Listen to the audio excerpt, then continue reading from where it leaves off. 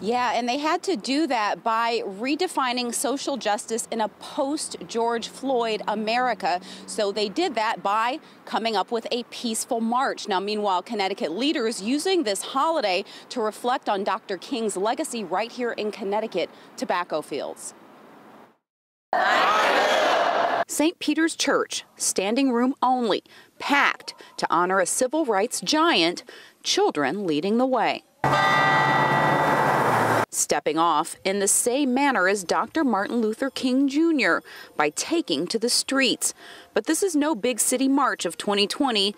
These are quiet suburban roads in Cheshire. We can speak up for ourselves and know that we're a part of things too. The second annual Children's March is a joint effort with the State Commission on Human Rights and Opportunity, inviting Connecticut kids to redefine social justice for themselves. What they feel about equality, what they feel about fairness, what they feel about our society and how we can come together. For Doolittle fourth grader Jeremy Works, social justice is not having to focus on skin color.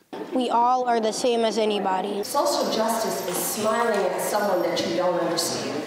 It is saying hello in the grocery store. It is picking up garbage on the sidewalk and putting it in the trash. Before he was a reverend or a doctor, and before he shared his dream with the world, Martin Luther King was a teenage worker in Connecticut tobacco fields. State leaders seizing on King Day as an opportunity to reflect on Connecticut's role in King's legacy. When Martin Luther King was a student, he came to Connecticut to pick tobacco. In Connecticut, Dr. King shared with his family via letters his experience of a culture less segregated than the South. Lieutenant Governor Susan Bysiewicz says that inspired his work in the South.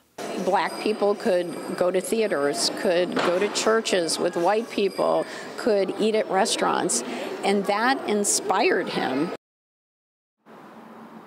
State leaders also made comparisons to Quentin Q. Williams, the state rep who passed away earlier this month. He was also 39 years old. He was the first black person to represent Middletown in the legislature. We're live in Cheshire. Samaya Hernandez, Fox 61 News.